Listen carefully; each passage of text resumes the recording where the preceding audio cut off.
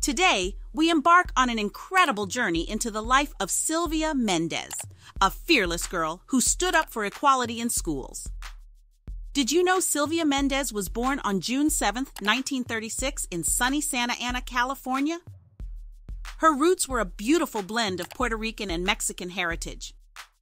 When she was young, her family moved to vibrant Westminster, California. Now, picture this.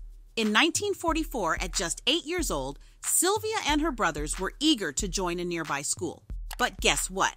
They were told they couldn't because they were Hispanic. Unbelievable, right? But Sylvia's dad, Gonzalo Mendez, wouldn't accept such injustice. He enlisted the help of the brave civil rights attorney, David Marcus, and took the school districts to court. Together with 4 other Mexican-American families, they fought for their rights. In early 1946, their determination paid off. The judge ruled in favor of Sylvia and the others, breaking down the walls of segregation. This landmark decision was a giant leap towards equality in schools. Guess what? Sylvia's case even inspired the monumental 1954 Brown v. Board of Education decision by the U.S. Supreme Court, making racial segregation in schools illegal nationwide.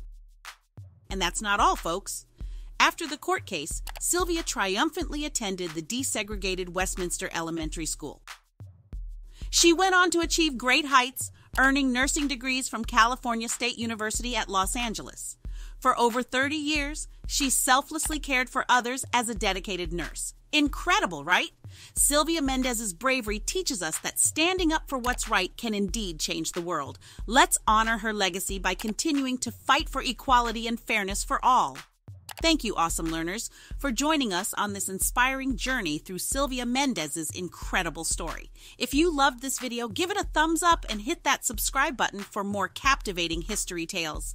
But hold on, history buffs, don't go anywhere just yet. Next up, we have an exhilarating video about Claudette Colvin on Fresburg Cartoon.